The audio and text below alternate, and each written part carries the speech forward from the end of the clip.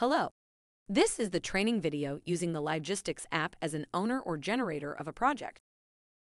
You should have received an email from Livegistics that has a link like the one shown on the screen. You can either click on the link or go to livegistics.app and use the email address and your temporary password to log in. From there, I'm going to click on the link, and it's going to take me into Livegistics for the first time. Upon entering the platform, it asks you to set up your digital signature and your new password. We recommend that you use one of the suggested passwords, but you can enter in any password you would like. The new password must be greater than 8 characters and must have one lower and one uppercase character. After that, I'm going to click Set Password, and that's going to complete the process for setting up my account for the first time. Next, you will be redirected back to the login screen. You'll want to enter your email address and that new password that you selected. You're then going to read and accept the licensing agreement, and now you're complete and ready to start tracking. The first screen you will see upon gaining access is the project dashboard screen. Here, you can see all of the profiles that you've been invited to so far. I'm going to click on the first one here, which will take me into this sample project.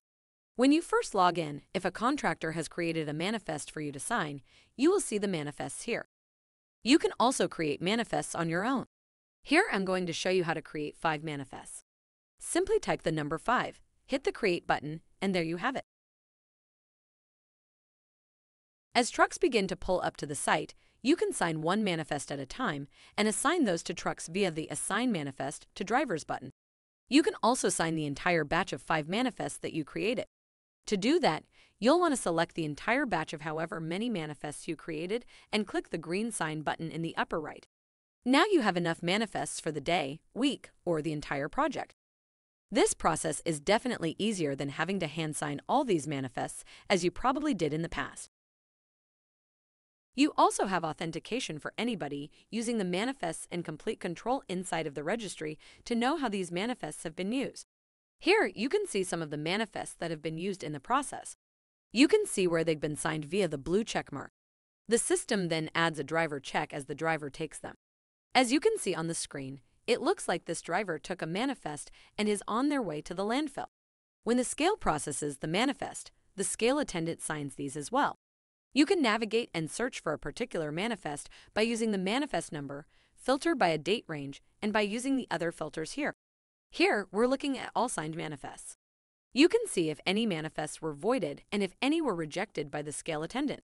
There is also another filter that shows all or only unused manifests. This is helpful because you can quickly see how many manifests that drivers have not picked up yet. You can see that I have 24 total signed manifests waiting for drivers. When you're inside of the registry, you can click on any of these to see the actual manifest. This looks very similar to the non-hazardous paper manifest that you're accustomed to. You can also see the 3 signatures at the bottom. As you can see, there is no receipt.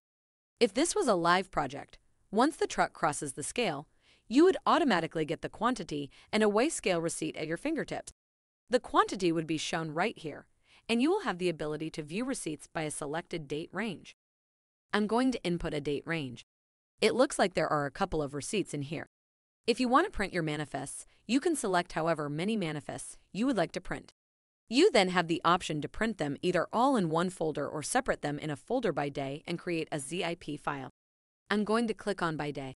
You can see the progress bar where it creates all of these PDF for you and organizes the folder for you in a nice, neat digital package. Once it's complete, you can click the Download Zip File button, and that should show up in the bottom left-hand corner of your browser.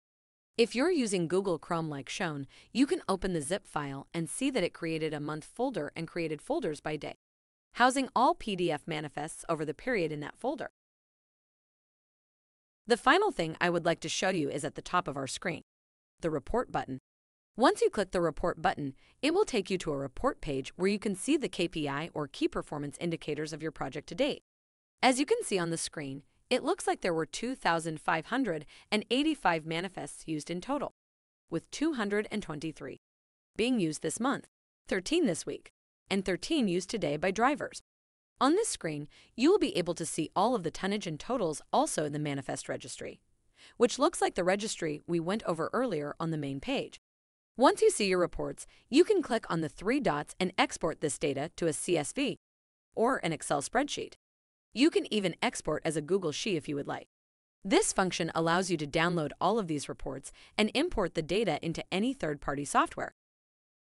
This concludes the tutorial of using Livegistics as an owner or generator.